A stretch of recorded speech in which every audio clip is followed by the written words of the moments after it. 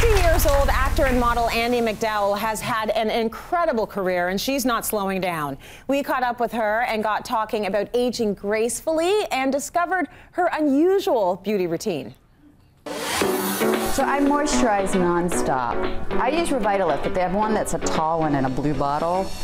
And I keep it by my coffee machine because coffee dehydrates you.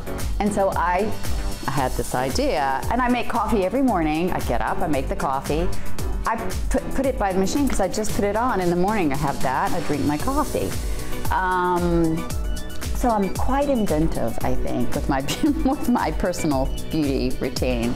Andie, look over this way. I don't know what I'm going to do at 70, to be honest. I would never belittle somebody for being uncomfortable is something that happens in the process of aging and wanting to fix something.